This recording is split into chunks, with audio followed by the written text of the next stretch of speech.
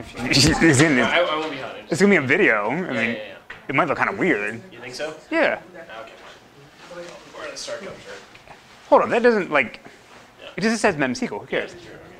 All right, let's do this. All right, guys. Last class, last semester.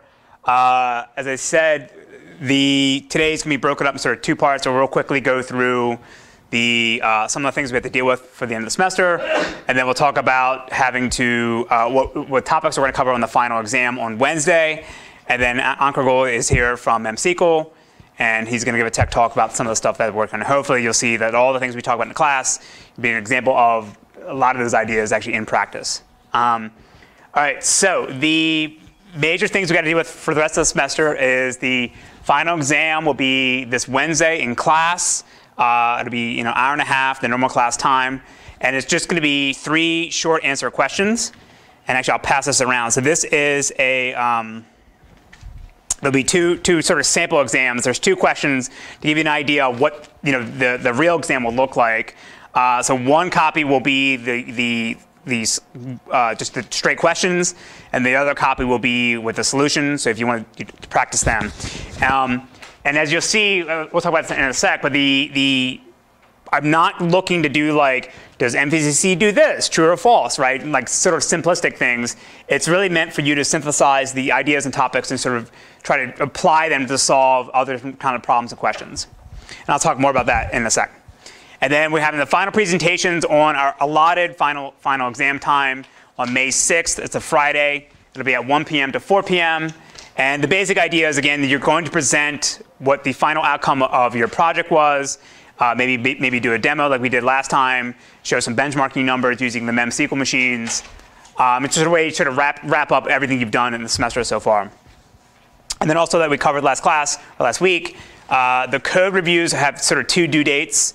The first one will be the pull request due date, where you have to provide the pull request to your other partnering group to look at and do the review. And then they have 3 days, essentially, to do the review and provide you feedback. And then you will have 2 days after that to make any changes that they've requested, and then send us the pull request for the final code drop. So for the final code drop, as I said, I'll provide a post on Piazza with more documentation about what's expected. And we'll come up with the order in which everyone has to do the code drop. Some of you have already been merging stuff back into the master, so that'll make our life a little bit easier. But the basic idea is that you have to provide us a pull request that can cleanly merge in, pass all tests that you provide as well as the existing tests. And then you have to make sure that any comments or feedback you're getting from the code review has to be applied. You have to actually make those changes as long as they're in reason, right? If someone writes some kind of bullshit that says like, oh, you should have wrote this in Scala, we can ignore that, right? But if you have a bunch of printf statements and they say get rid of it, you should be getting rid of those things. You also need to include all the test cases you have, and this be included in the test suite, so they can't be these one-off scripts that you have to run on the side. If we call make check, it definitely should be running your new test cases, right? No excuses. And then I'll also provide another write-up about this. So in order for what we want to have is any new feature or things you implement in the system, we want to be able to post on the wiki page and say, this is, here's this new thing that so-and-so wrote, here's what they've done, here's how to actually use it. Like if there's a config knob, you need to enable it, or a compiler flag, you need to enable it. But we want some basic documentation that says what was actually done. Because then what I'll do is on the course website, I'll write a sort of a summary of all the cool things that you guys done and provide it as sort of a showcase for the projects. So I'll tell you more about what I'm going to need. So I'll need like description of what you've done, any cool screenshots of what you've done. I'll include the PowerPoint slides from your final presentation, and then very important, I'm going to include all your names and whatever LinkedIn page or whatever address you want it to go to. And that way, when people come along later on and say, well, here's all the things we did this cool project in this class in CMU. Here's all the kids that wrote it. They'll know who you are, right? Sort of helping you guys advertise yourselves. So again, the final code drop will be May 11th, but this is sort of because I think this is the date I have to provide final grades to the register. But hopefully we can get people to start merging stuff in sooner, so we don't have all this bottleneck at the last moment. For the extra credit, the website is unfortunately still not ready. So instead, what I'm going to do is provide you with a JSON schema of the taxonomy for your assigned database system or the database system you chose, and you should be able to write your article within the JSON. It's not ideal, but then you can, once the website's ready, we can just take that and suck it right in. And again, I'll send another post about how to do this. This should, this extra credit assignment for the encyclopedia, this should really only take you, a short evening. It's not something I want you guys to really sort of stress about. But you do have to provide, citations and everything for all the information that you find, right? So you're just not making things up. And then lastly, before we get to the final exam, it's really important for you guys to help fill out the course evaluation, right? You guys are essentially the guinea pigs for me because this is the first time this course has been taught at CMU in 10 years. It's also sort of the first course that I've designed from scratch. So I'm really just trying to figure out what works and what doesn't work, right? So I know, because when I was an undergrad, when I was in grad school, I didn't take the course evaluation seriously. I just said, like, this gave me diarrhea or something weird like that, right? But I implore you to please actually provide me useful feedback because that's going to help me make the course better. So there's things that I already know that were problems with the course that you guys don't have to bother with, right? So I know that Project 2 was really hard. I know that Autolab was a big pain in the ass to actually use. It never worked correctly. It never updated the score, right? I know those things. You don't need to tell me. I also know that you guys wanted better feedback or wanted the grades in a more timely manner. So I plan to do that better in the future course. And I also realize, and this is especially important for people in the front row here, I know I have bad hygiene. I've been seeing doctors about it, and I'm on a special diet now, so hopefully this will get better. So you don't need to write that, that I smell terrible in the course evaluation. Just, so again, if the things I'm looking for, if you thought the lectures were too deep or too broad, if you thought the material that was covered was not helpful, if you thought that the way we sort of organized project number 3 was not helpful, right? If you wanted more guidance about certain aspects of the course, that's the kind of things that I'm looking for, okay? So please also do this not tomorrow, do this sort of after the final exam and after you just sort of done the final presentation, so that way you sort of have a full view of what the course is all about, because there's still a lot of things we have to do from now until the end of the semester, okay? All right, so any questions about these things? All right, the final exam. As I said, everyone should have 2 copies of the sample. It'll be one with solutions and without solutions.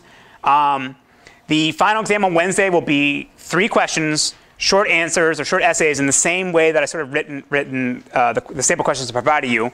It's closed notes, and I would say it's more of an emphasis on the bigger ideas that we covered in the course, rather than knowing exactly what every individual paper we covered actually did.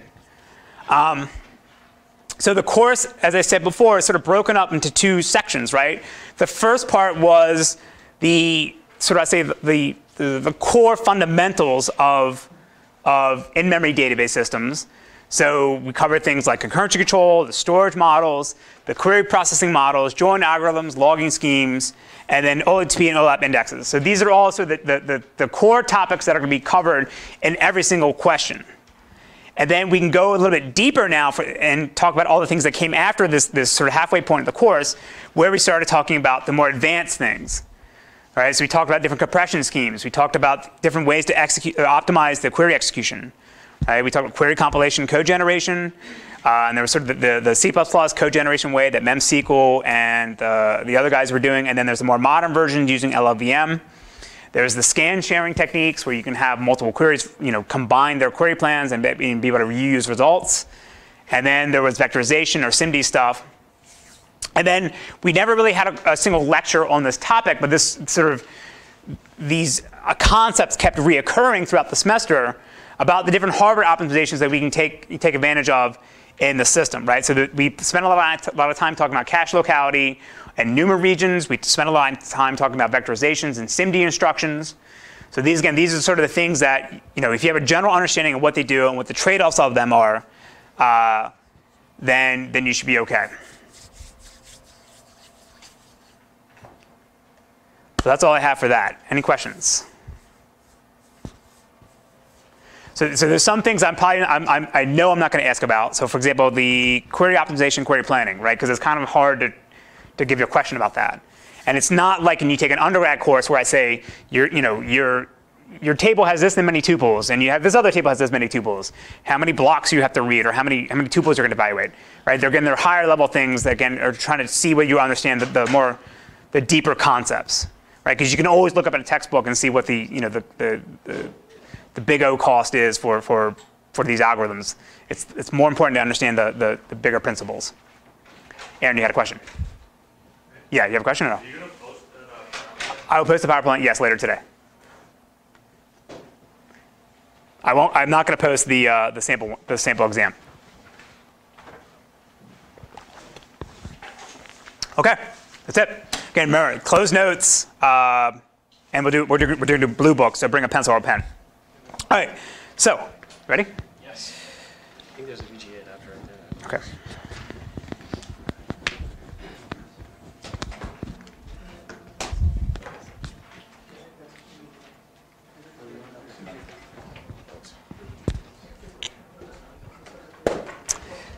So I'm super happy. Oh, you need this too. As I said. Oh, yeah. I have this.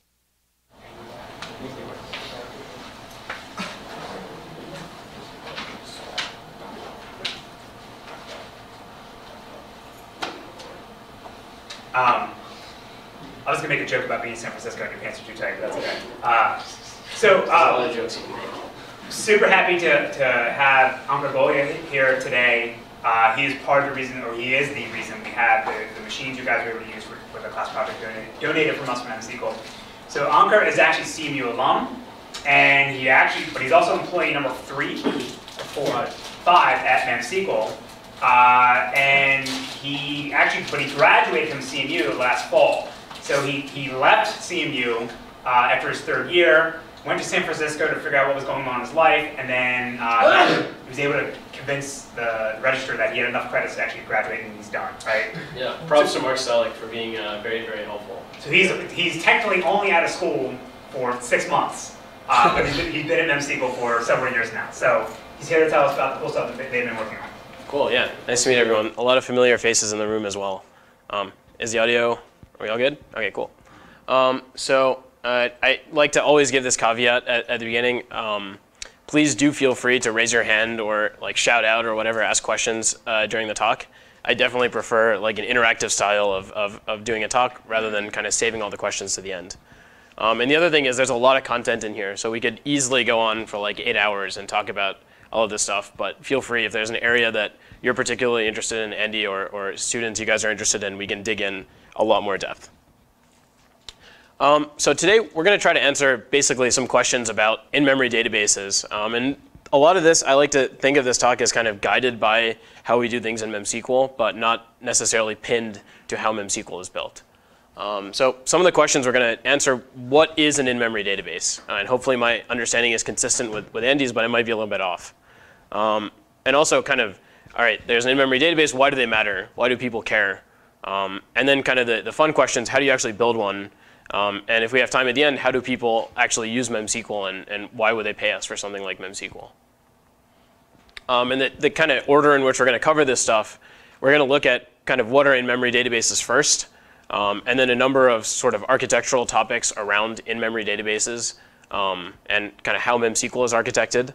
And then, like I said, if we have time, we can talk about MemSQL in the wild or go over that in Q&A. So really briefly about myself, thanks Andy for the nice introduction. I was here at CMU from 2008 to 2011. I graduated technically in 2015. I did a little bit of research at PDL while I was here. I also did an internship at Microsoft and have been at MemSQL since 2011, and currently I am the VP of Engineering.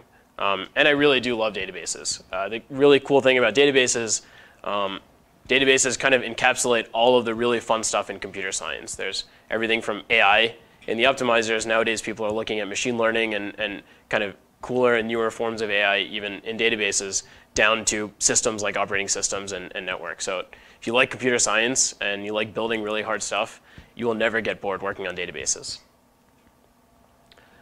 So let's kind of start. What's the first question? What is an in-memory database? So how many people in this room think an in-memory database uses memory instead of disk? It's not quite right.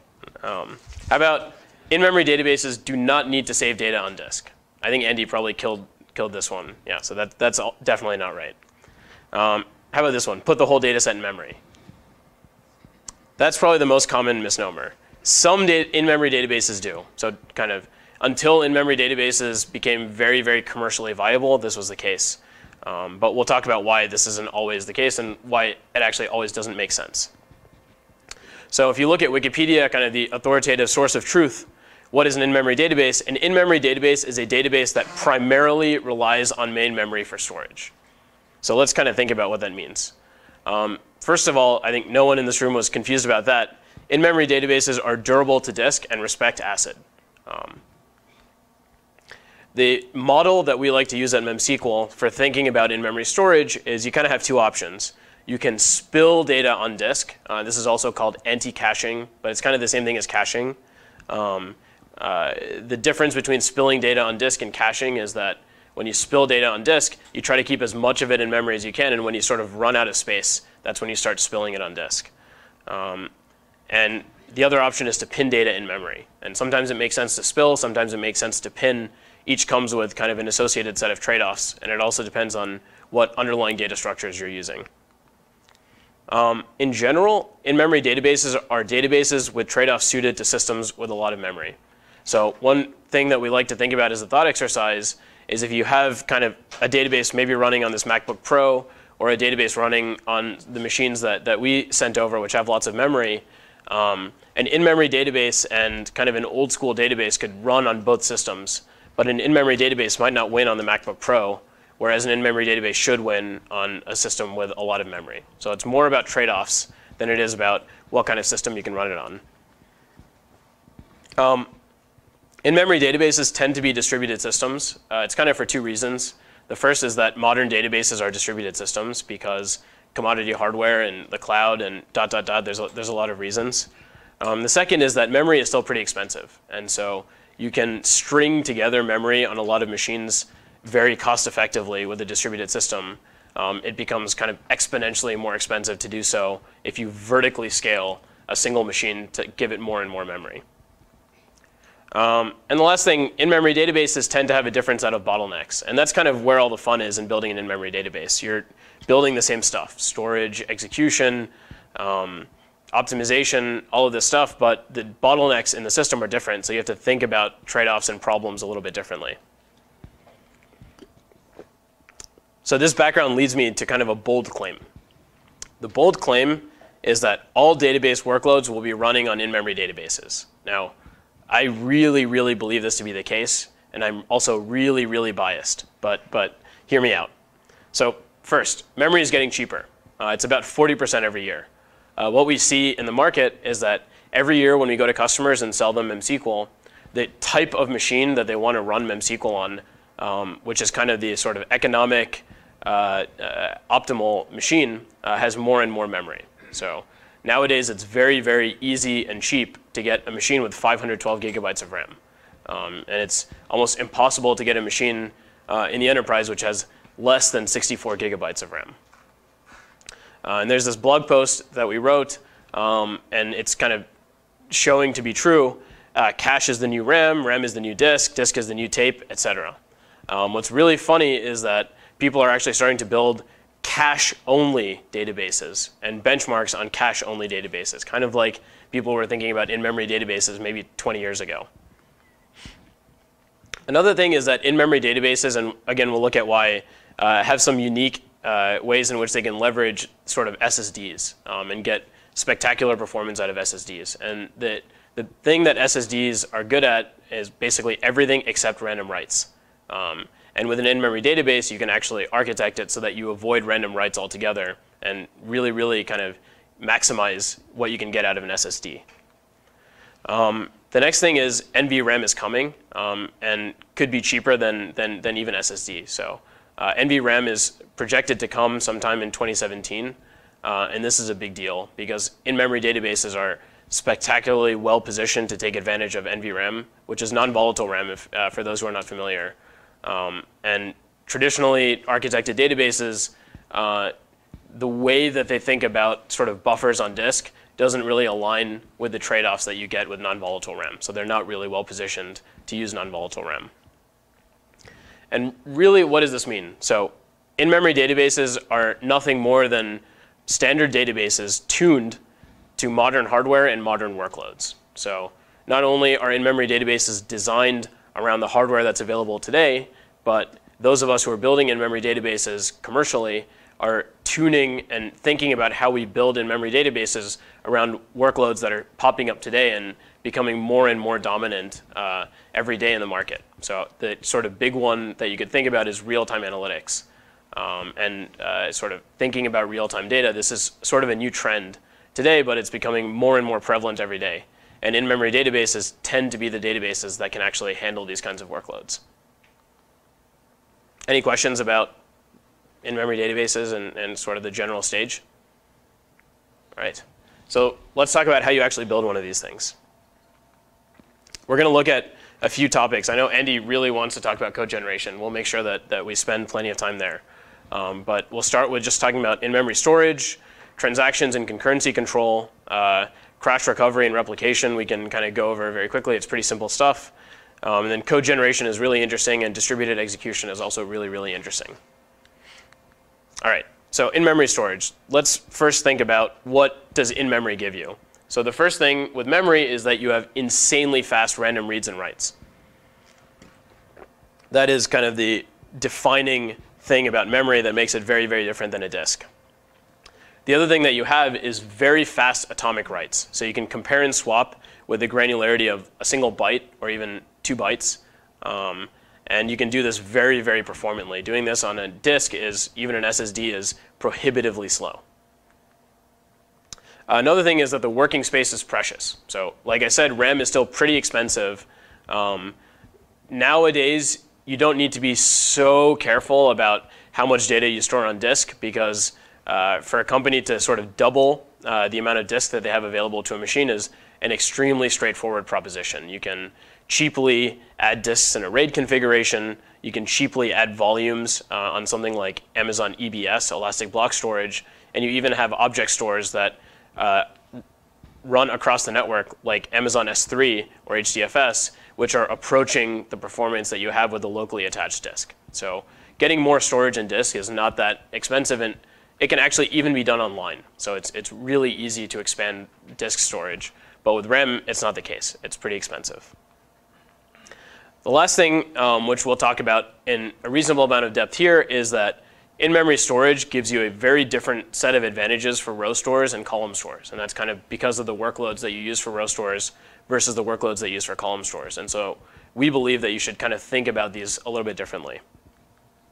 So if we look at in-memory row stores, well, row stores have a lot of random reads and random writes. In fact, row stores are basically built to be very fast at random reads and random writes. Furthermore, data sets for row stores are usually pretty small. So row stores tend to track 1 row per item. And these things tend to be less than 10 terabytes. Obviously, there are exceptions, but for the most part, for most Fortune 500 companies, their row store workloads are less than 10 terabytes large. So the solution is to keep the whole data set in memory. And if we keep the whole data set in memory, then we can actually use a data structure that's optimized very, very well for memory called a skip list. And there are a number of advantages that we get by using this kind of data structure in MemSQL. So how many people here have heard of a skip list? I think, did you cover it in class? Covered it, yeah. Awesome. So I'll just skip through this. The big thing here is that there are no pages. So that particular detail is what enables you to implement a skip list lock-free, and that's very, very significant. Here's a picture of a skip list, which I'm sure everyone here is familiar with. So what are the common concerns with the skip list? One of them is memory overhead. So you have to store all of these things. Now here's kind of what it looks like in a B tree. So this is a clustered index and a non-clustered index. In a B tree with a non-clustered index, you actually need to restore all of the columns that you use in a non-clustered index, as well as some reference to the primary key, whether it's some sort of ID or all of the columns of the primary key. And so you actually incur a lot of overhead in storing the values of those columns. If you, for example, index a relatively large string, you need to store an extra copy of that string. That's expensive. in MemSQL, what we can actually do is compress all of this information, because we know that it's all in memory, into the same struct that actually stores row data. So we know kind of at table compilation time or table creation time or even table alter time how many columns are in the table and how many indexes there are. And we can, in memory, design the layout of a row to include not only the columns, but pointers to all of the relevant skip list towers. So if you think about that picture of a skip list, the base or the bottom sort of tower of the skip list is shared by every index, and the towers are different for each index. What that means is we don't have to pay the cost of storing columns again.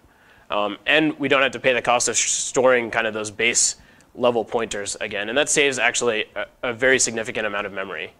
The other advantage is that the cost of going from a secondary index to data in a row is 0. Because once we find a row in a secondary index, we can simply cast to get to the primary key data. Doesn't this mean you need to reconfigure your table row memory layout every time you add or drop an index? Yes, but we can do it online. No, I know you Yeah. can do it online. Yeah. It's not cheap.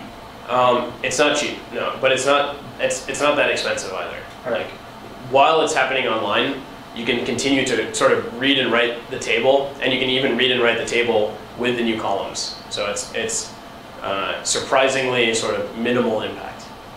Go ahead. So is this an abstract like representation of the table row, or like how do you add a new index? Like if this is the definition of the structure, I don't know, how do you add a new index?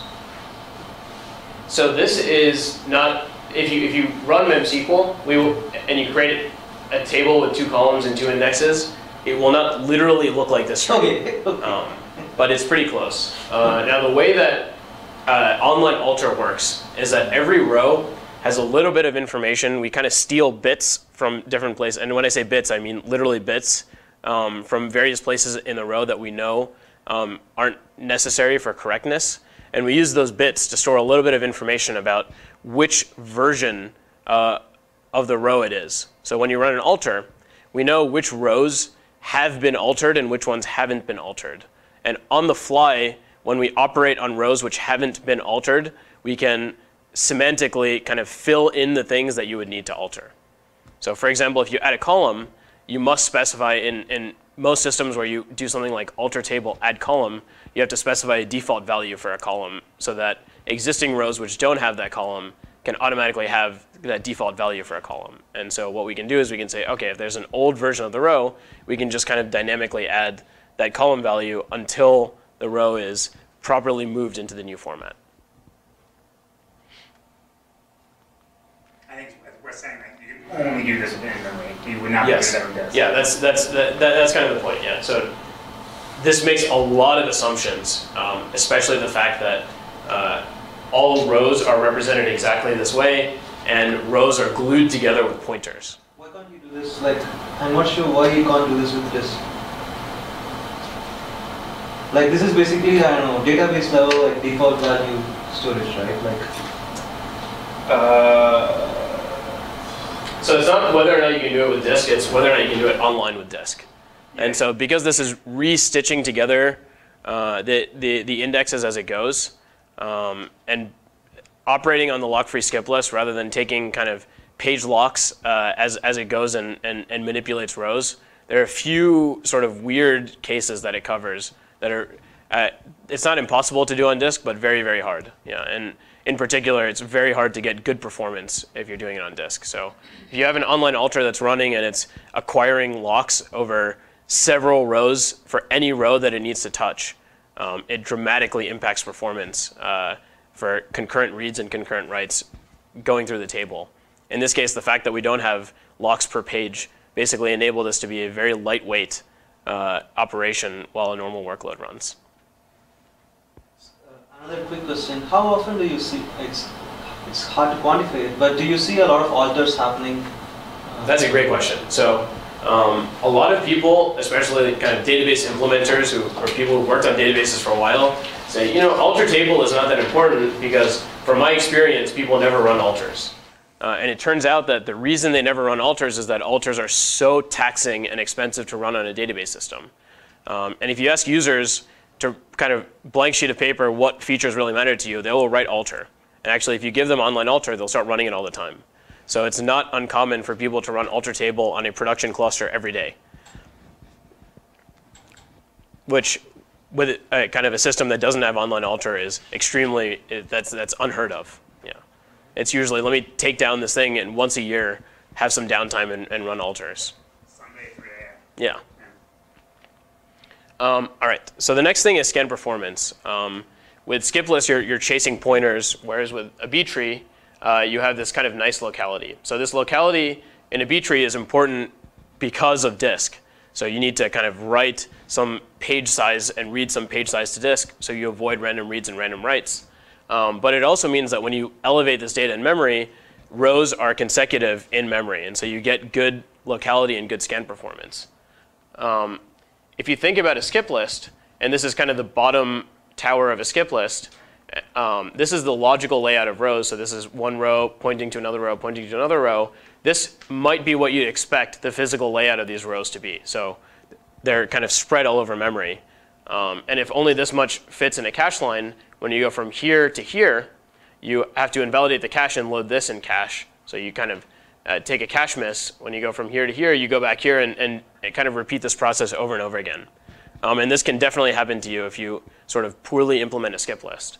It turns out that you can actually fix the skip list in the background and apply a bunch of heuristics kind of as the skip list is recovered or inserted or written to at all to make the skip list look more like this. And if you do this, you get basically the same performance that you get with a B tree because you're chasing pointers but without cache misses. So the scan performance is another sort of very common concern that people have with skip lists. It turns out that you can actually solve this problem as well. So you have a background thread. It's like calling optimize in MySQL. Yeah. Okay. Yeah. It turns out that actually the heuristics take you most of the way there. So with heuristics and without background correction, you can actually end up, for the most part, like this. And furthermore, the heuristics tend to align pretty well with the heuristics that you have to get a good-looking B tree as well. So in practice, it turns out to be less of a problem than one might expect. So the next one is reverse iteration. So as you saw from the picture of the skip list, at least the one that I drew, it's singly linked. Doubly linked skip lists, no one knows how to implement them lock-free because you kind of have to fix 2 pointers instead of 1. Reverse iteration then becomes a big problem because in database workloads, users expect, and because a B tree gives you the ability to iterate both forwards and backwards on an index. So one of the most common queries is select star from events, order by ID descending, limit 10. That gives you the most recent 10 events. And if you have a singly linked skip list, which doesn't support reverse iteration, it's very hard to do that. And so we invented this reverse iterator, which I'll leave as a homework assignment to figure out kind of how that works, which lets you iterate the skip list backwards and amortize linear time. And it's about 1.2 to 1.5 times slower, depending on how that skip list picture I showed looks. We're doing that as a project next year. Cool. Yeah. Oh, yeah. Andy knows the details. Yeah. He sent me the solution to his homework assignment a while ago. All right. So next is concurrency control. So the big thing with a skip list, no pages means no latches. And so what that means is you can actually implement the underlying data structure skip list to be lock-free. We also have MVCC and MemSQL where every node is a lock-free linked list. So the skip list is a skip list of lock-free linked lists. Each lock-free linked list is a lock-free linked list of versions. Now you still do need row locks to implement pessimistic concurrency for things like read committed isolation. And we have row locks in MemSQL, but because it's all in memory, we can use these futexes, which are a cool Linux primitive that only cost 4 bytes and give you very, very performant row locks. Have you found your futexes work as well as like writing your own spin lock? Oh yeah, yeah. Futexes in the common case aren't a system call. Right, but if you block, you have to go down the kernel, right? You do, yeah. And for row locks, that trade-off appears to make sense. We do have spin locks in MemSQL for other locks where spin locks do make sense. Yeah. And basically, kind of with these building blocks, we're able to implement read committed and snapshot isolation in MemSQL very straightforwardly. So that's it. Concurrency control, we can dig in a little bit more. Go ahead. Repeated read, right? No repeatable read. Read committed and repeatable read are different. Okay. Yeah, read committed is a less strict isolation level than repeatable read. I think people argue snapshot and it's not clear whether snapshot or repeatable read which one is stronger. They have kind of different semantics, but they're sort of different anomalies. Yeah. Orthogonal. Yes, orthogonal. Like these branch pop and they both go to serializable. Yeah. So do you have the assumption that for every table should have at least one index, or should have at least probably one primary index? I did not understand the question. His question is like in like do you require that every table have at least one primary key index? Oh yes. So every table has a primary key, and if you don't specify a primary key as a user, we'll create a fake one under the hood for you in the row store, not in the column store. So every operation should happen with the index, right? I mean every operation should go through the index, right? You do not support the sequential scans. The two statements that you claim to be contradictory are not contradictory. So you can sequentially scan a primary key. Okay. Yeah, and if you don't specify a primary key, then rows have an implicit primary key whose value is the order of insertion. Okay. Yeah. So essentially we map the case that you're talking about to having an index. All right, in-memory column stores. So the first rule, we don't believe in this idea of pure in-memory column stores. Why? So column stores have big sequential scans and writes. And column stores are built on huge immutable vectors of data. So what does this mean? It means you should cache the data set in memory. Why did we care about pinning the data in memory with a row store? It's so that we could use pointers to glue rows together. And if you use pointers to glue rows together, you get all of these benefits that we just talked about, like lock-free and efficient online alter. With a column store, you don't really have pointers taking you from row to row. You have huge vectors of data. And paying something like, is this vector of data in memory or on disk per 100,000 or million values is negligible. And so the cost of actually supporting something which spills and operating over a cache is negligible in the context of a column store. So then the question is, how do column stores benefit from living with an in-memory database? Or why is sort of the MemSQL column store have some advantage over a classically built disk-oriented column store? Well, the answer is we can actually use the lock-free skip list to help us quite a bit. And there are two ways that we do it. The first is we keep metadata in memory, and the second is we basically have a sidecar row store, and I'll explain this in a little bit more depth, for fast small batch writes. So the big thing in MemSQL that we really care about with the column store that distinguishes our column store from every other column store is very, very, very fast writes. And again, I said earlier, the workload that really sets us apart, or one of the workloads that really sets us apart, is real-time analytics. And what do you think really matters in real-time analytics? It's very, very, very fast writes, especially on small batches of data. So this is what the metadata in the column store looks like. I think you covered column stores, and the general architecture of a column store is to have what are called segments or groups, or I don't know what term you used, of rows, row groups of where you kind of take a group of rows, split it up into columns, store each strip of columns with encoding and compression, and then keep around some statistics for each chunk of columns that you stored, which tell you what are the minimum value, maximum value. You can have some other cooler statistics like give me a Bloom filter over these values, et cetera. And operate on this metadata to basically figure out which segments you need to read and kind of where these segments are. So in MemSQL, these segments are actually stored in a lock-free skip list. And that means that operating over these segments can be done really, really fast. So in a lot of systems where you have this metadata on disk, if you need to do something like count the number of rows or find the minimum value for a column in a table, or even figure out which of these things you need to open up at all, you need to read from the disk to kind of read these metadata values. In MemSQL, this is all done very, very quickly in a lock-free skip list. The other advantage is that each of these kind of segments that are pointed to by a row in this metadata are immutable. And what that means is when you write more data into the actual columnar storage, you write a new immutable chunk of data. And kind of the mutable thing that you need to modify is the skip list. And the skip list is lock-free. Therefore, the implementation of the column store with respect to writes is also lock-free. So having this kind of metadata structure, which is very, very mutable in memory and very fast, actually has a number of advantages in a column store. Now, to understand the second benefit, which is that sidecar row store, we need to look at kind of how does the column store look to begin with. So in MemSQL, the column store is this thing called a log structured merge. And it kind of looks like this. So this is a table, this is kind of a log structured merge of an integer column. And you can see that there are non-overlapping runs of data. Each run is sorted. And you could compute kind of an overall sorted view of this table by doing something very similar to merge sort. So you look for the minimum value across these runs. It's 1. So you pick 1 or you pick this one, it doesn't matter.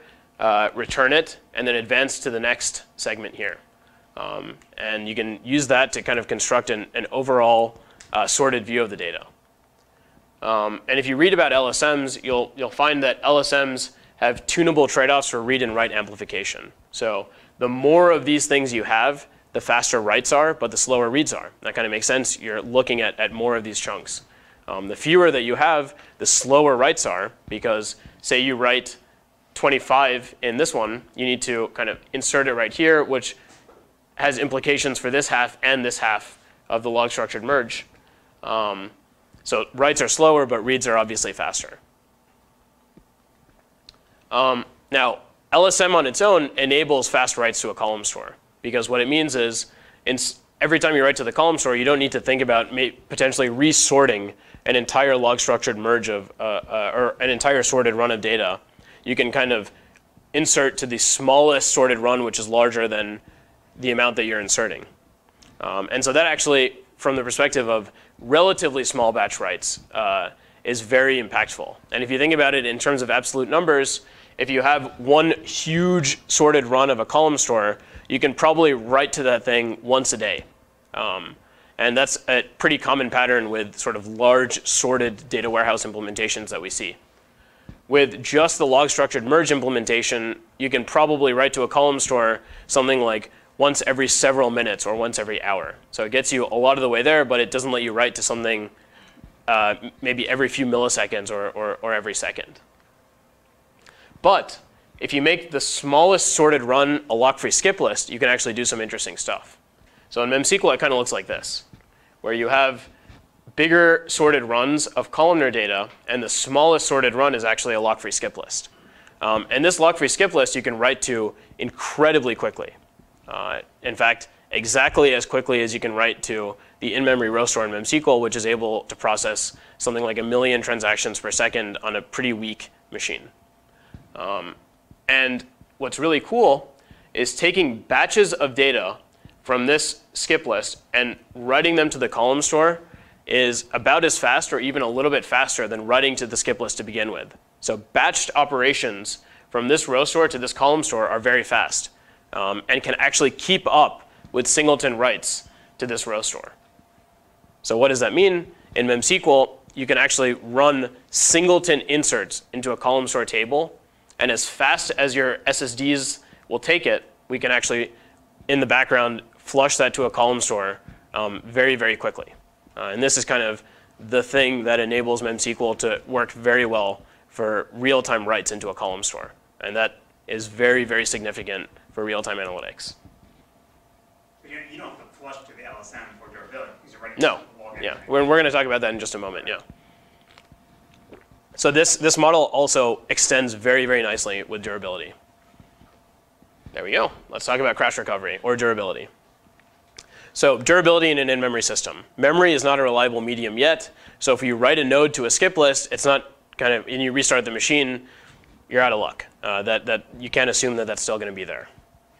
And even if there is, so we were talking about non-volatile RAM, there's always a hierarchy. So today, if you look at disk, which is durable, there is still a hierarchy. In Amazon, EBS is kind of the most premium storage that you can attach to a node. Actually, there's something even more premium than this, which is direct attached SSDs in Amazon now. There's S3, which is a little bit cheaper and a little bit slower. And there's Glacier, which is a lot cheaper and a lot slower. And users still want to take advantage of this hierarchy. So they'll still say, I want hotter data here, colder data here, and extremely cold data here. So even in the world of having non-volatile RAM, we as kind of database designers and database implementers can't ignore the fact that there is a storage hierarchy, and users do care about the storage hierarchy. Another note is to operate at in-memory speed. So to be able to write as fast as people expect with an in-memory database, your writes need to be sequential. And this is where that point about SSDs come in. SSDs have insanely fast sequential writes and insanely fast concurrent sequential writes. This is a big deal. So on a rotational disk, sequential writes are pretty fast, but concurrent sequential writes are not fast because there's only one needle. On an SSD, that's not the case, and concurrent sequential writes are also very fast. So the combination of those two make SSDs very, very, very fast and fast enough at sequential writes for an in-memory database to actually keep up with the sort of workload expectations that you have in the in-memory world. So how does this work? Oh, go ahead. How do you leverage these concurrent sequential writes? Well, you can write to an SSD with multiple threads and get, to a certain point, more performance, right? So that's, for us as kind of durability implementers, that's a very new thing. And it requires a little bit of re-architecture. Yeah.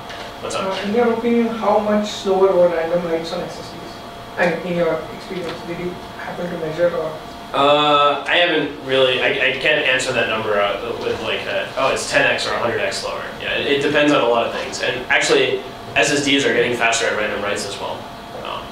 But I would say that it is true that if you can boil things down to sequential writes, you set yourself up very well.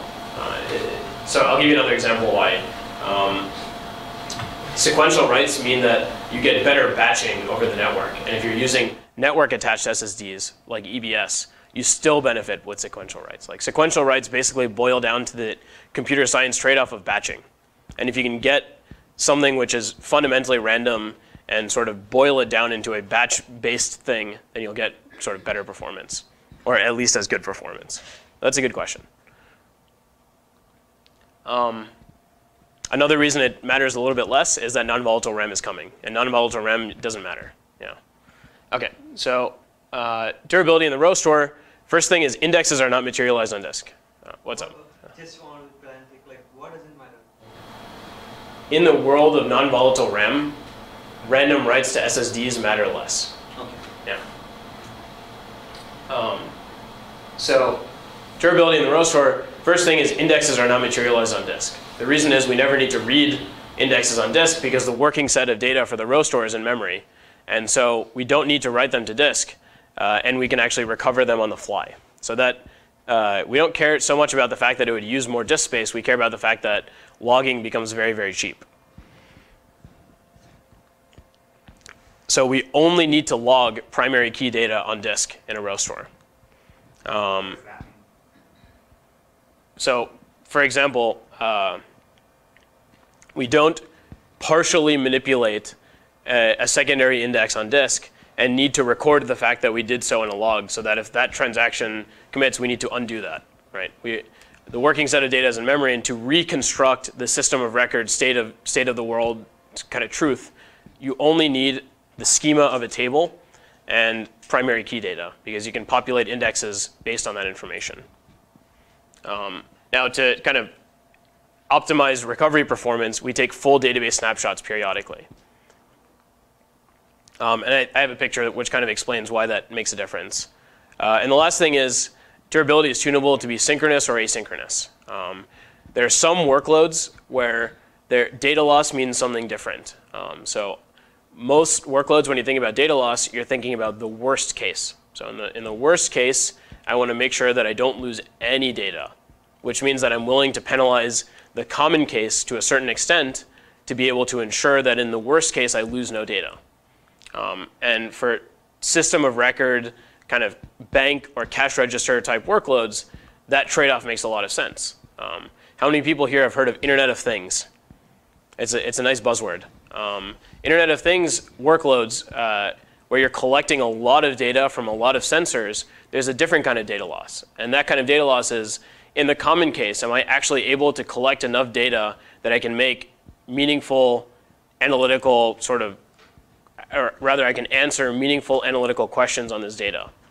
The fidelity of an individual data point doesn't actually correlate with the correctness of their workload. It's how much data can they ingest and how quickly can they ingest in the common case. And in the rare event that a machine goes down, they're willing to accept the fact that they lost some percentage of their kind of randomly sampled data and move on from there. The other reason is that this data tends to be windowed in time. And so by 24 hours from now, or by 24 hours from when a machine fails, it just doesn't matter. And in those workloads, it actually is more correct to have asynchronous durability than synchronous durability from the user's perspective. What's your default? The default today is still asynchronous. No comments on whether or why that may change in the future. However, the kind of financial customers that are using MemSQL are actually running, for the most part, with synchronous durability, even in those Internet of Thing type use cases. So here's a picture of kind of snapshots and logs. Here's a log of some data. You can see we insert, delete, delete. If you kind of compress this log into a snapshot, it's just one insert. And so the value of replaying a snapshot over replaying a log is, A, you can replay all records in the snapshot in parallel because they're all inserts. And B, you kind of remove things like this insert and delete, which at the end of this kind of point in time don't need to exist. And so these snapshots basically make recovery a lot faster. And the recovery of log 1 plus log 2 is equal to the recovery of snapshot 1 plus log 2. So you have exactly the same kind of end state once you recover either way.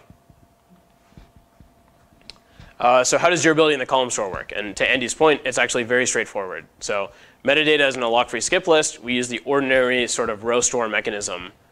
Column store segments themselves are huge. They're several kilobytes or even megabytes.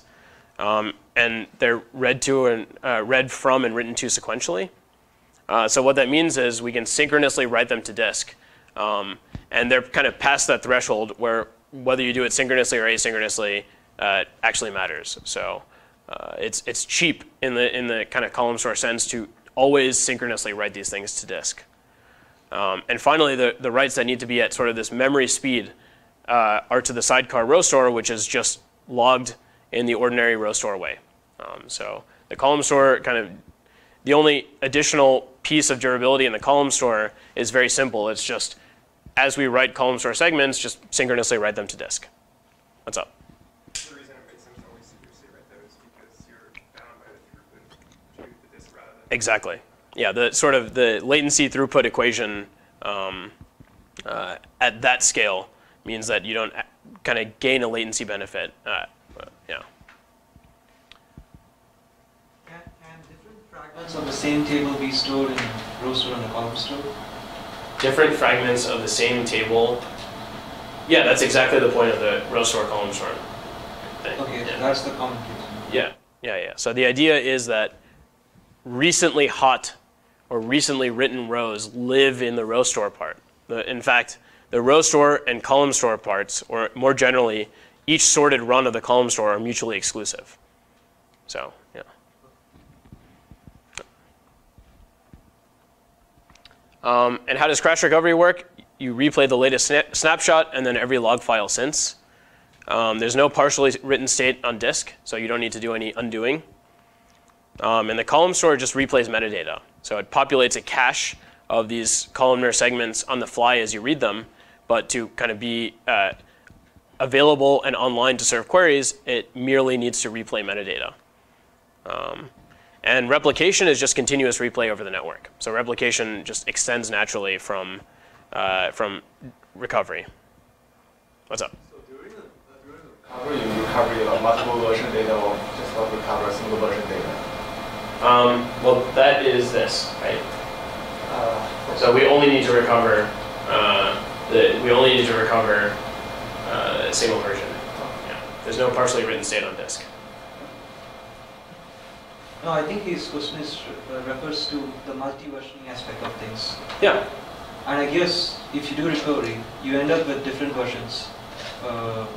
So log recovery is sequential and single-threaded, right? So log recovery is the only recovery where you would have two elements of the same file that you're recovering that could overlap, and it turns out that it's sequential. So you can implement it with garbage collection, but you also know that no one else is going to touch that row concurrently with you, so you don't really need to. I'm quite. Yeah, so the log recovery, you mean the value logging recovery, or? Yeah. So why the value logging recovery is sequential? Because I think the value logging recovery can be parallel, right? Value logging recovery can be implemented in parallel, but it's insanely complicated. So the reason it's implemented sequentially is that you could have an insert and a delete, right, that touch the same row, and if you don't replay them, if you don't replay the insert and then the delete, you might not end up with the right state. Okay. Yeah. There are systems that do it. It turns out in MemSQL, because we actually store data in shards in the distributed system, we have mutually exclusive logs, and it turns out to be one mutually exclusive log per core. So there's not actually any real benefit the way that people run MemSQL to replay logs in parallel. So do you snapshot the indexes, or do you persist the indexes? No. Okay. So every time you just reconstruct the index, right? Yes, yeah, I said that explicitly a few times, yeah. Okay, so, So you said you have one persistent log per core. Does that mean you have one instance of MemSQL per core? No. So again, so we're not going to have too much time to talk about it, but the way that distributed MemSQL ends up getting set up is that it sets up shards, and there are multiple shards per process. So MemSQL is running one process per machine, each one with multiple shards, and each shard has its own snapshot and log. Yeah. So you are processing and recovery in parallel. You are, but it's not in the same log. Exactly. Yeah, yeah. So it's insanely complicated to replay one log in parallel. Yeah. It is insanely simple to replay multiple logs in parallel. So they are doing silo harm. Yeah. All right. Code generation. So here's a Python program. I don't know if you can read it, but what it's doing is implementing select sum of a plus 1 from a table. So the table is just this kind of row class or struct in Python from values 1 to 10 million. And this is kind of implemented in the push-based query execution model. Here's the same program using kind of analogous paradigms in C++. And these slides are available online. I'll send a copy to Andy as well, so you can scrutinize the crap out of these programs if you'd like. If you go and run them, here are the numbers. So it turns out that you get a 37x difference in execution. And even if you account for compile time of the C++ program, it's 1.37 times faster to use C++ than it is to use Python. Now, this is not exactly the same ratios that you have with a database. The big difference is that even interpreted implementations of a database can make static assumptions about types, whereas Python can't. But this gives you an idea of kind of some of the benefits of code generation over an interpreted execution model. C++ code is bad too, because if you're running time, you grab a clock here. This is not good C++ code. Okay. This C++ code is meant to be like simple C++ that uses as much dynamic allocation as this Python code on the surface.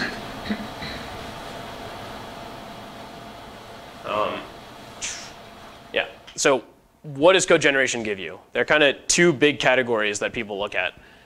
Most people, when they think about code generation, think about expression execution. So I have some tree of expressions which I'm executing over and over again.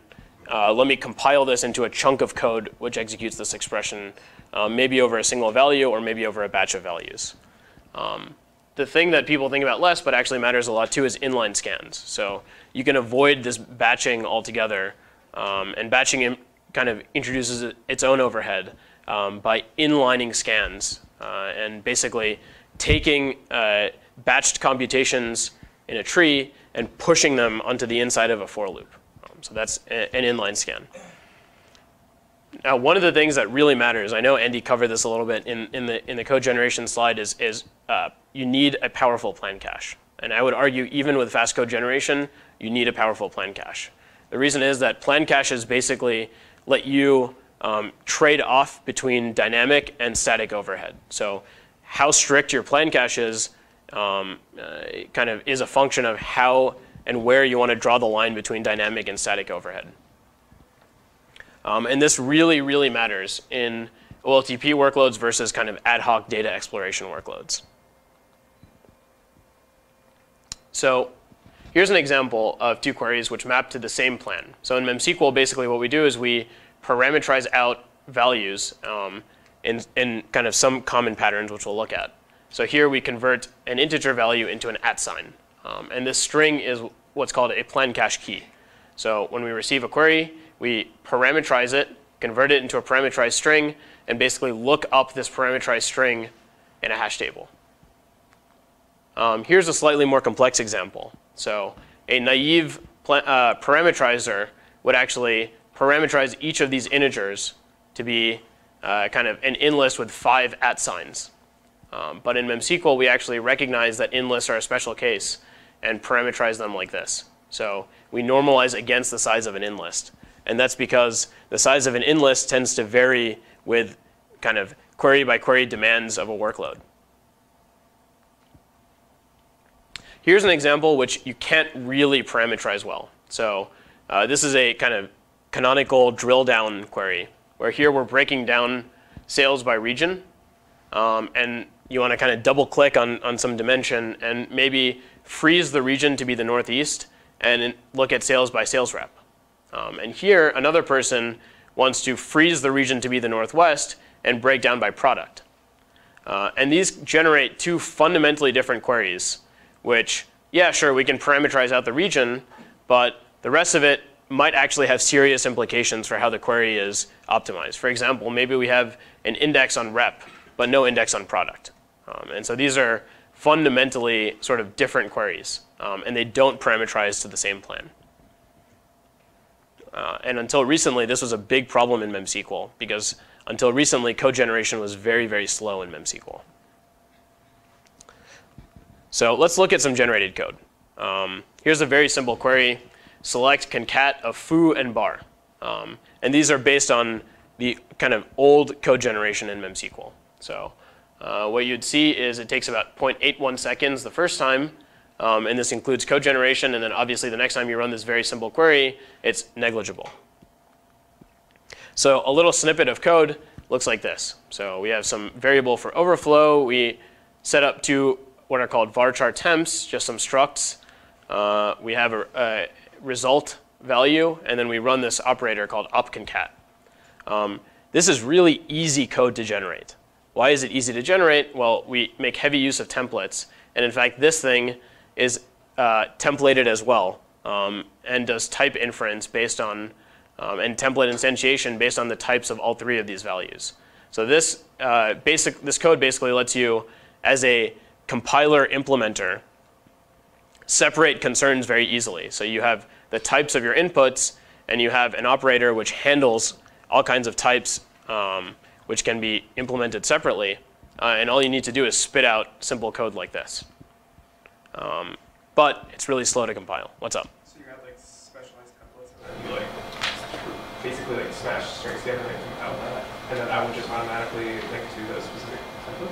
Yeah. So the way that templates work, you can have a generic implementation which makes assumptions about the input types. So say you have template with class A and class B, you can well, the way that templates work in C++ is if you haven't seen that exact set of types in a template, it literally kind of string pastes a new function which has a linker symbol, which is some concatenation of the template name and the types, and generates code. And either that code generates because the types that you use have all of the expected methods and behaviors, or it doesn't.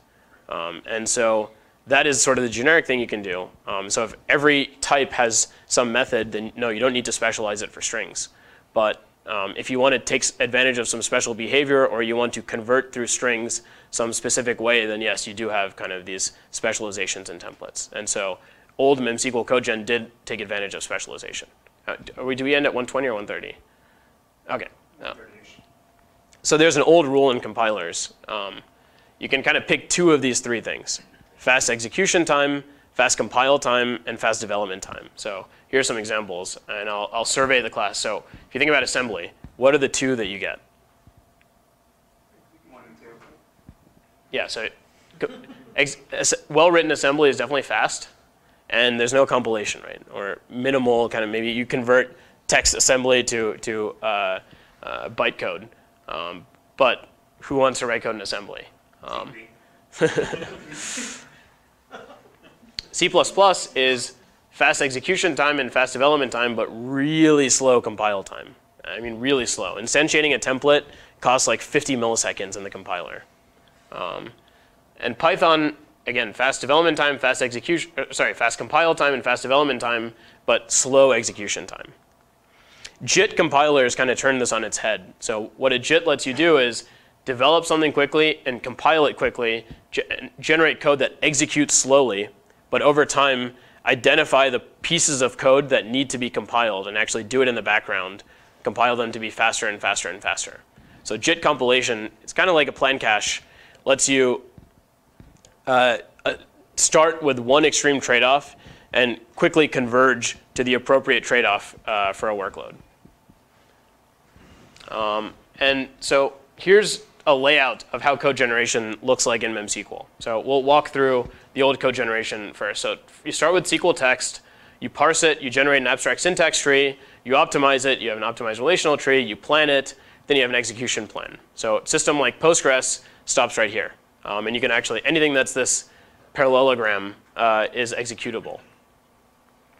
Now, MemSQL would take this execution plan and run through C++ CodeGen and convert this to C++ plan. This is usually pull-oriented, and this is push-oriented. So this conversion is not as straightforward as you'd think, but it's very, very doable. And we'd take the C++ code and run it through slow GCC and generate very, very fast machine code. So that's how it works before. Now what we do is, instead of the C++ CodeGen, we introduce this thing called AST Builder. And it's not exactly like the printf functions that we had for C++ CodeGen, but it's pretty close. So it's built in a way that is very familiar for someone who writes C++ to kind of produce an AST in this high-level language called MemSQL programming language. And I'll show you a snippet of it in a moment.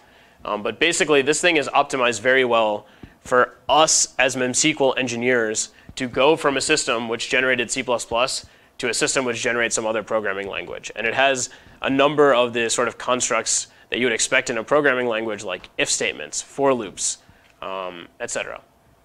It also has some MemSQL-specific language constructs that make it very nice for CodeGen. We then take MemSQL programming language and emit a bytecode called MemSQL bytecode. And this thing can actually be executed or interpreted, and it's faster than this, but slower than this. So we could have stopped here if kind of that was our goal. But what we do, and I'll explain this in a little bit more depth, is we actually implement each of these opcodes in C++, and at server compile time, convert this C++ into LLVM bytecode. And so at query compile time, we can take MemSQL bytecode, and for each opcode, we have LLVM IR, which implements the opcode, and stitch it together very, very efficiently into LLVM bitcode. So going from here to here is less than a millisecond. It's extremely fast. Sometimes if the query is very complicated, the optimizer is a little bit slower than that. But this is very, very fast to get to LLVM bitcode. All right, so what's the 1 millisecond thing? From SQL all the way to here, yeah. So you're supposed to be Yahoo Yes. Yeah. So do you need to declare a statement as a preference statement? No. Okay, so you automatically compile it, right? Yeah. And that's the point of a plan cache. Plan cache will tell you whether you've compiled this kind of thing before or you haven't. So you compile for the OLTP transaction as well as the OLAP transaction? Yeah, it's the same. There's no, if it's a stored procedure on a Tuesday, then we'll compile it. And if it's an ad hoc query on a Wednesday, then we'll interpret it. It's any query that you run, any statement, prepared, not prepared, in the middle of a transaction, ad hoc, sent by Tableau, sent over the command, it just doesn't matter. We take SQL and we go through this process every single time. So do you invalidate plans when you have, I don't know, new access methods, or you basically create an index? Of course, yeah. Okay. Yeah. Do you drop everything, or you drop like a subset which are actually Subset, yeah. What's up? So what actually do the opcodes look like? And what We're going to look at that in a second, yeah. And the last part is we take this LLVM bit code and convert it to machine code. So this is still expensive. It's not cheap. LLVM is making a lot of very significant optimizations. The biggest one is making inline decisions. And there's another thing like converting infinite registers to finite registers, that kind of stuff. Roughly how long is that?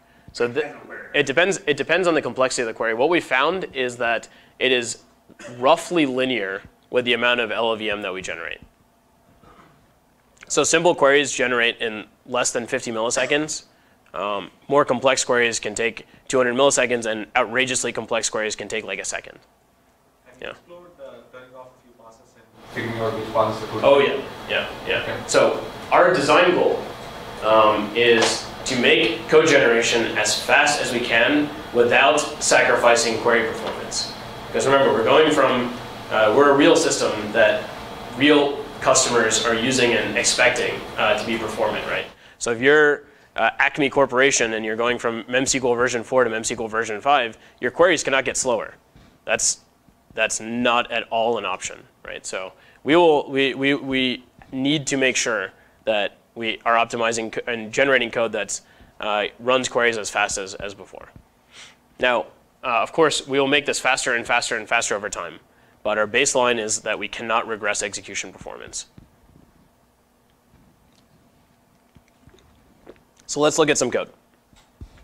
Here's that same select concat foo and var thing. Before someone bike sheds me on the time, I didn't update the time on the slide, but it's not 0.81 seconds. So I just copy pasted the one from before. Here's a snippet of MemSQL programming language code that we generate. So it looks kind of like the C++ code. You can see that there's no templates. It's actually kind of concat only operates on strings. Conversions are explicit within MPL. In this case, there's no conversions necessary because this already operates on strings. And it looks kind of similar-ish to a procedural language like C++. Now this is too small, but this just gives you an idea of how much MemSQL bytecode is generated for this precise snippet of code. And if we zoom in a little bit, this is what the bytecode looks like. So you see operators like concat, and this is a very high-level bytecode, right? So concat is an opcode which takes two variably allocated strings as arguments and populates this kind of destination variably allocated string. There's no assembly language that operates on variably allocated strings, but our bytecode is pretty high level. So one of the kind of, as a compiler implementer, you want at least one stage of the IR that you build to be the highest level kind of fully sequential bytecode-like thing that you can generate. Because going from this high-level bytecode to lower and lower and lower levels of bytecode is pretty easy. Going from a tree to bytecode is pretty hard. So you want to kind of make that task as a compiler implementer as easy as possible by having a very high-level bytecode. And if we look at the implementation of concat, it's very simple. So this is C++ code. And like I said, this at server compile time is generated into LLVM that can be stitched at query compile time. And so it's just concat operator. It returns a bool, which is success or failure. It has a deep string, which is a result. String base, which could be deep or shallow. It doesn't care. as arguments and a thread ID. And it's pretty simple C++ code. So this doesn't look unlike this C++ code that we were generating before.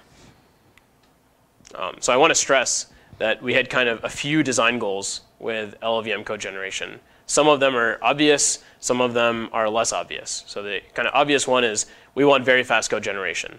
And then you brought up a very good point. Another sort of slightly less obvious one is we are a commercial system that's in production. We expect customers to upgrade to this version of MemSQL, which they are right now. We shipped about a month ago. So we cannot regress execution performance. Customers buy MemSQL because of execution performance. What's up? An alternate architecture would be to take the interpret path the first few times and then do this outside the critical path, right? Yes. Why did you not consider that? We did consider it. Yeah. Okay. So there's a few What reasons. are the cons? There's a few reasons, right? One is it's strictly more complex to build. Okay. So it's something that we may do in the future. Or you can kind of think of it as it's strictly more general than what we have today. Another con is that the first time you execute a query, it may be slower than what a customer expects. So remember when we showed this C++ code gen example, even with compilation time, it was 1.37 times faster. So it requires a significant amount of research to make sure that you're only doing that for queries where the execution time difference and rather the compilation time is expensive enough that the overall execution time for a compiled query is greater than the first time you interpret code. And it actually turns out if you run a little bit of experimentation with the current implementation, for a lot of queries that's not the case. So it's not as simple as like, oh, let's just try running it 3 times and then compiling in the background. You actually need to really, really make sure you're not regressing execution performance by doing that. And how did you go about designing the primitives in the MemSQL programming language? So the primitives were, let me answer the last question, the last sort of non-obvious design consideration, which kind of overlaps with that question. So the last thing is that we had about 8 months to go from system in production that has C++ code gen to system in production that has this LLVM code gen.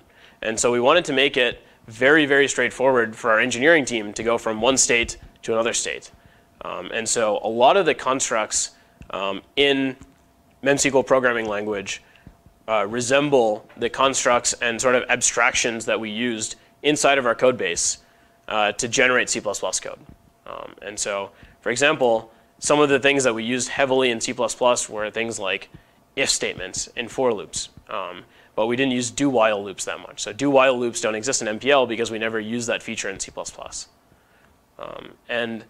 Another kind of cool thing is we instantiate templates at server compile time in MemSQL, which generate conversions from one type to another.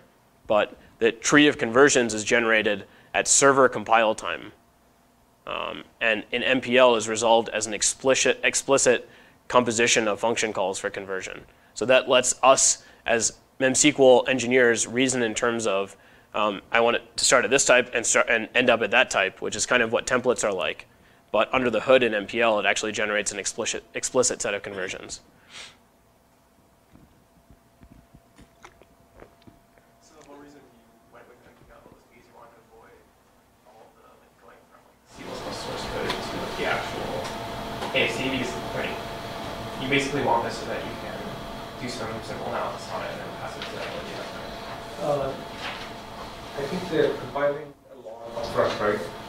Yeah, there's with MPL you can compile a lot upfront. So there's 2 reasons, yeah. So first is most of the C++-like things that we were doing, we could do at server compile time. And with MPL and the compiler built into the engine, we can actually compile away a lot of that stuff at server compile time.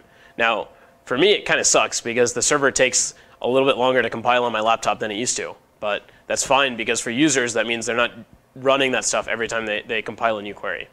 The second reason is that, I guess there's 3 reasons. The second reason is that we weren't using all of the features in C++, and in particular, we didn't need exactly the semantics that templates give you. So templates were a large percentage of the cost in C++ code gen. And there's sort of inexplicable costs associated with compiling C++, whose semantics we don't really sort of, those things that we're paying for with C++, we don't really need from MemSQL. And the last thing is that we kind of started by trying to generate just LLVM. And then we're like, oh, we need a higher level IR on top of this. So we started by trying to do that, and then we kind of started implementing if statements and loops and stuff inside of this bytecode and said, okay, well, it actually would be nicer to have a higher level abstraction even on that, which kind of gives you these basic reusable constructs that we use. And so it's sort of the minimum viable programming language that you can efficiently write code-generated sort of code generation in. Yeah. But you still don't completely code-generate the entire join algorithm or something, right? We do. These are components that go into that. Nope. Yeah. So we take a tree, we convert it to MPL. MPL is converted to this much bytecode, and then this much bytecode is converted to this much LLVM, and we run it. So how are you dealing with the instruction cache? Like do you have issues with the size of the code footprint? Yeah. So I mean, we have a lot of heuristics about. So that comes down to the inlining thing, right? Inlining is one of the, if not the hardest problem for compilers. So LLVM has some great stuff. LLVM is tunable to have even better stuff. And we even further make explicit decisions about when to inline and when not to inline things. So that's another world of optimization. So there's kind of a fourth reason that this architecture makes sense, which is that the code that we generate is very much a reflection on how well MemSQL will execute. And instead of using a black box of GCC, there are a lot of places, and we have a lot of compiler expertise at MemSQL, there are a lot of places that we can more explicitly sort of tune or change how we're generating code and control how we're generating code to get much better results.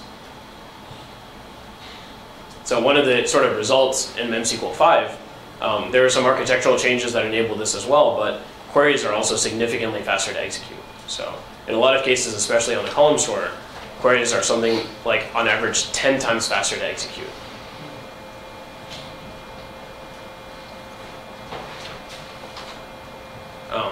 Yet another benefit is that it really, really enables us to generate and kind of make more and more optimizations efficiently on our code. So one of the themes in building a database that you find, especially with commercial databases, is that you bring more and more of the world into the database over time. Like more and more things that the operating system does, the database does.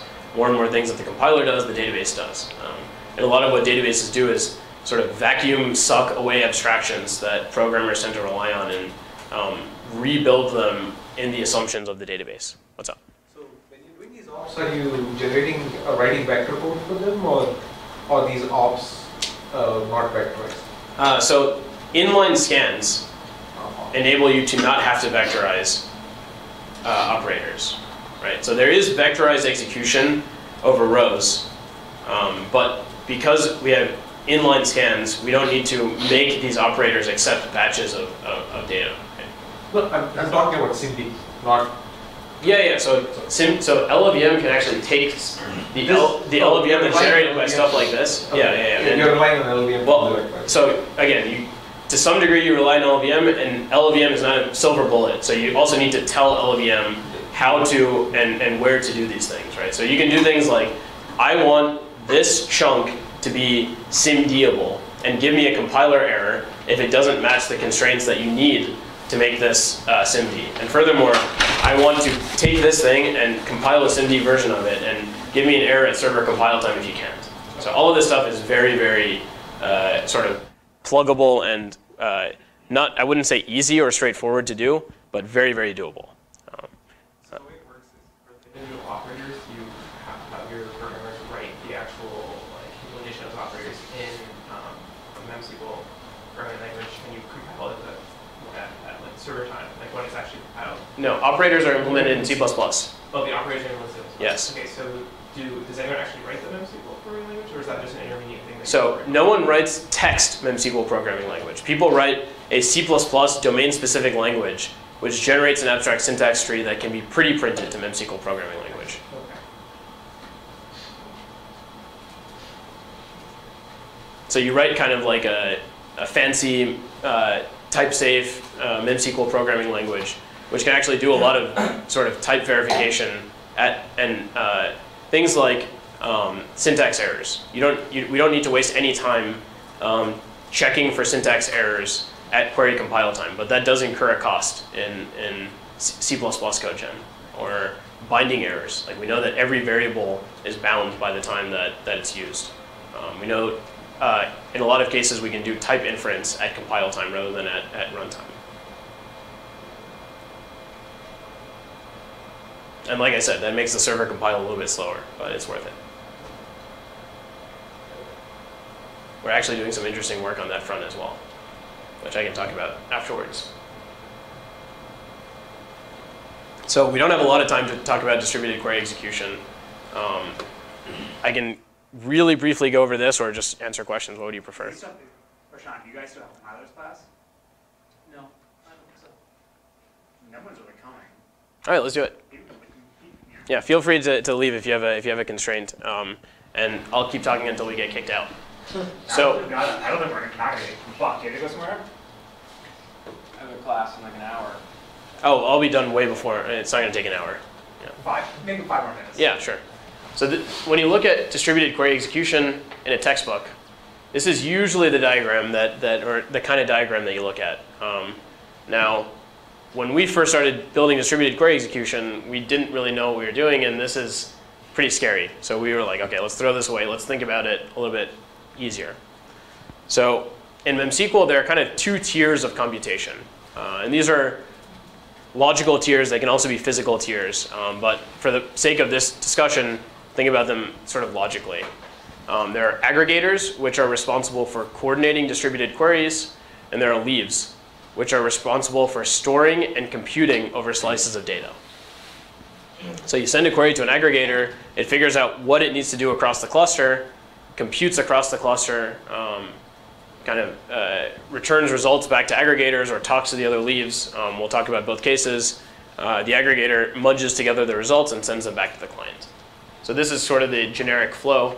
Input SQL goes into the aggregator. It gets converted to some partial SQL-like thing, which the leaves execute. It's actually some kind of superset of SQL. The leaves send partial results back to the aggregator. The aggregator combines them and then sends final results back to the client. Now, sometimes leaves also need to talk to each other. And so there's also this kind of intermediate step of data shuffling. Is that done through SQL as well, or just? Yes, and we'll see how. But it's not normal SQL. So it's much easier to reason in terms of shipping SQL. We get a lot of flack about this. Why are you sending SQL around? That sucks. SQL is just a serialization of an operator tree. And if there's something in an operator tree which you can express in SQL, you just change your internal SQL to support it and deserialize it on the other side. Another sort of similar argument is, oh, well, doesn't that incur a lot of cost because you need to reparse the SQL? It turns out that the plan cache actually helps you a lot there. So it doesn't really matter that much. So this is the implementation of a very simple query, select count star. So you send the query. MemSQL is MySQL compatible over the wire. So you use the MySQL client library, client program, or any tool that supports MySQL to send queries. Here's select count star. You send it to the aggregator. The aggregator says, well, what do I need from the leaves? I need select count star over the slices of data that they own. So it sends select count star to the leaves. Each leaf locally executes select count star, and the sort of union of those results looks something like this, where there's a partition, which is a slice of data, and a count. And the aggregator generates a SQL-like plan, which is just select sum of count from these leaf counts, and that's the final result that it sends back to the client. Go ahead. Select count star going from distribute optimizer to local SQL. Every leaf tier is going to compile that in LLVM. Yep. And then there's the sum of that's LLVM as well. Yeah. Okay. Yeah. So these guys are generating sort of mutually exclusive code. Yeah. And it can all be done in parallel, and there's all kinds of goodies and optimizations with making that part faster too. So here's a slightly more complex query. It's hard to read, and I don't expect you to actually read this stuff. The point is that here we send this complex query to the distributed optimizer, which tells the leaves to do two things. One is, hey, you're going to have to reshuffle some data.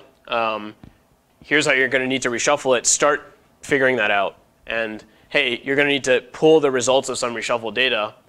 Here's how you need to pull it. Start figuring that out. The leaves kind of do both of those things. Once the second thing finishes, you can merge results back on the aggregator and send them to the client. And then here's an even more complex query where it's so big that you can't even kind of fill in these individual spots, but you can get the idea that this becomes more and more and more complex. And Andy and I were talking about this earlier. A lot of the queries that we run in MemSQL are like 100 times as long as what you see here. And these diagrams are 100 times as big. So there's a lot of stuff that we do with extremely complex SQL. So what are the abstractions that this kind of, what is the vocabulary that we use at MemSQL in distributed query execution? So there's a distributed query plan that's created on the aggregator. And what it does is it glues together layers of primitive operations.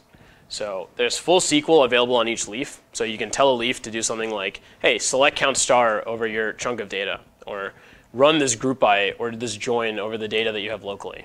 And there are also these two abstractions that we added. They're not real SQL. They're kind of operator tree serialization SQL that are the primitives for moving around data. So remote tables are basically how a query pulls data that's reshuffled, and result tables are sort of how you pre-compute and push data on the other side.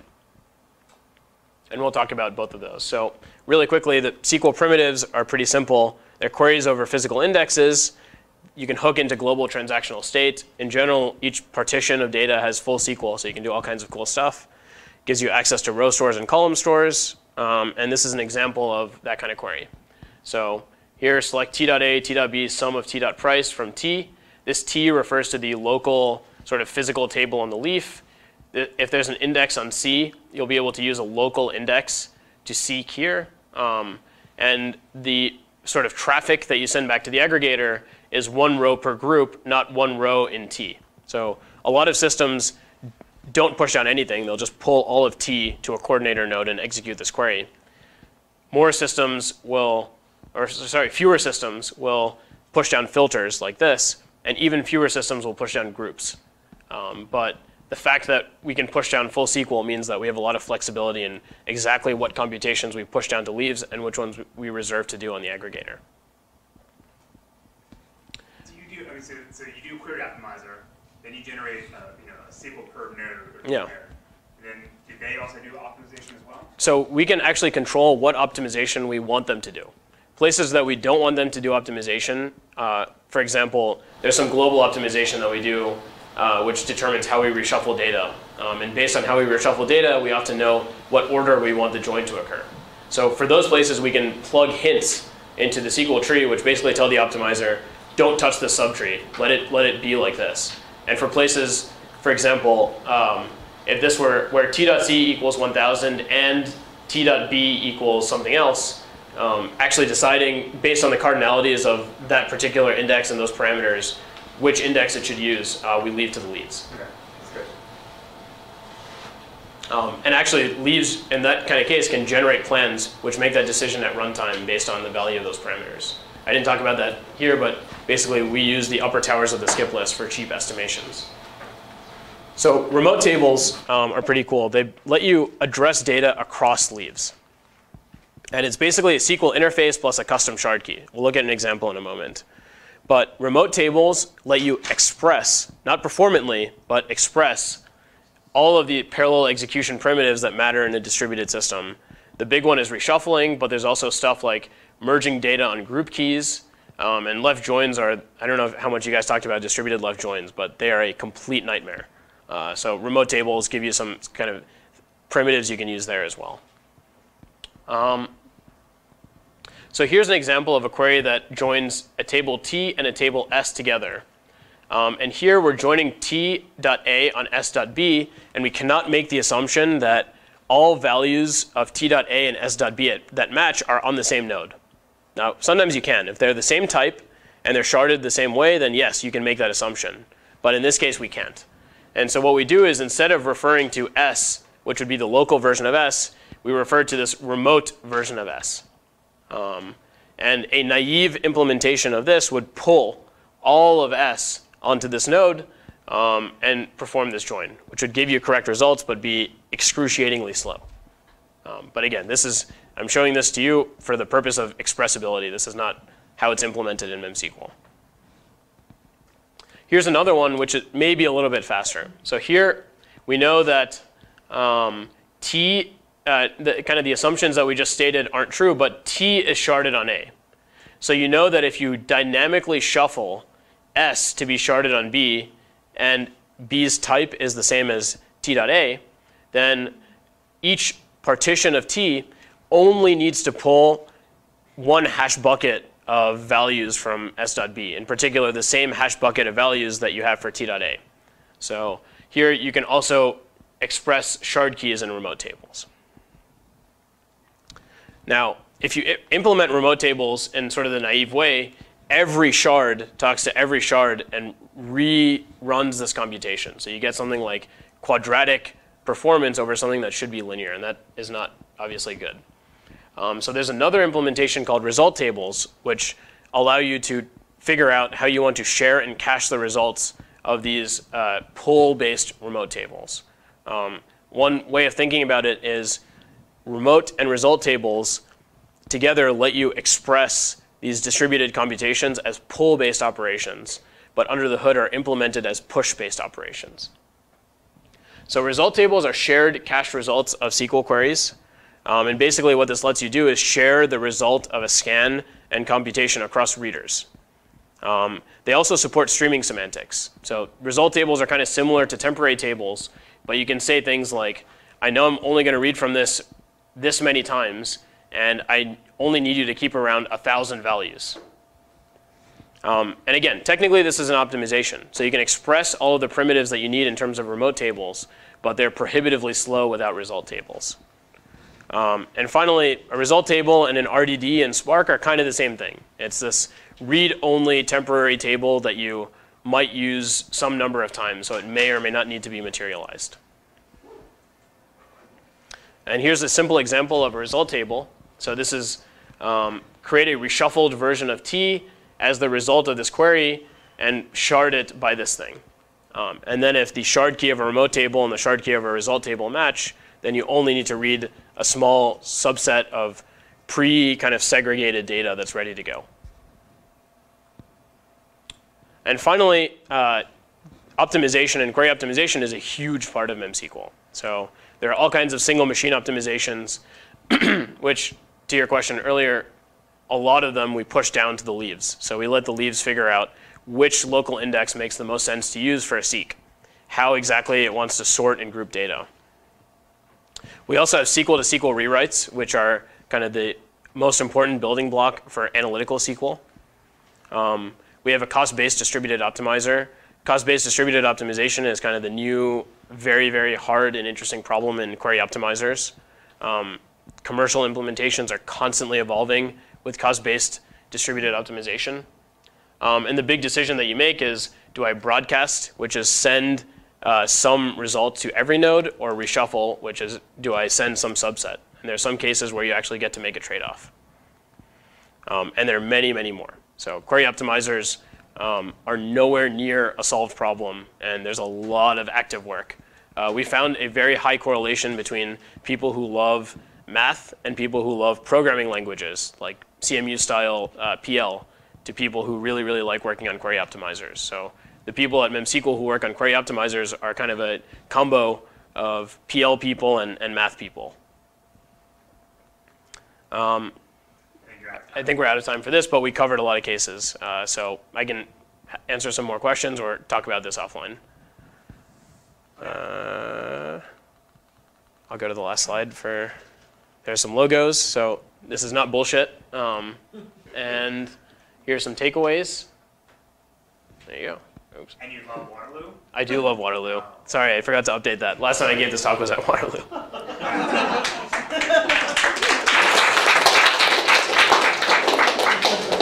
sake of time, we're just going to cut it off now and let everyone go. But I'll say two quick things. One is it's been awesome having you guys in the class. We're obviously not done with the exam on Wednesday and the final presentations, but it's been a blast. And then the other thing I want to do is everyone should be thanking Buck for doing an awesome job videoing everything. So thank you. I got Buck a get your gift certificate for purgatory. Right? So you can go get from eat burgers there. All right? All right, guys. See you on Wednesday. Thank you.